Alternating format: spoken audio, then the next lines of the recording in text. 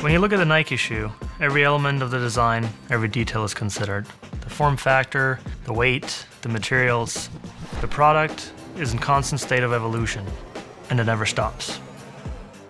What if you took that spirit of innovation that you find in product design and applied it to retail? How would it change our approach? What would we do differently? NikeLab was born of these questions. As an engineer, whenever I go to a new city, I'm always looking at things that people build and the things that people throw away. We are trying to create a closed-loop system, a system where everything you use can be reused, where nothing is thrown away and everything is recyclable. When we called Arthur, we told him that we wanted to literally reinvent not only how retail spaces are designed, but also how they're built. A big part of that is finding new materials to build with, finding ways to make them modular and more sustainable.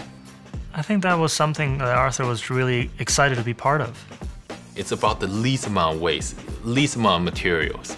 Everything is held together mechanically rather than chemically adhesed. It's not enough to make something from recycled material. It has to be beautiful and it has to perform.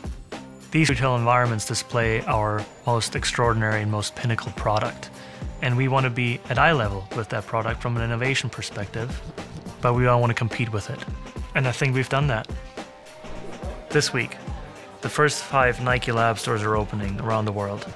The things learned in these 5 stores over the next few years, they'll shape what Nike does in all its retail environments in the future. We have been collaborating with Nike for many years. There's always this genuine respect. More than the respect, we push each other to do something crazy in a good way. You gotta be disruptive.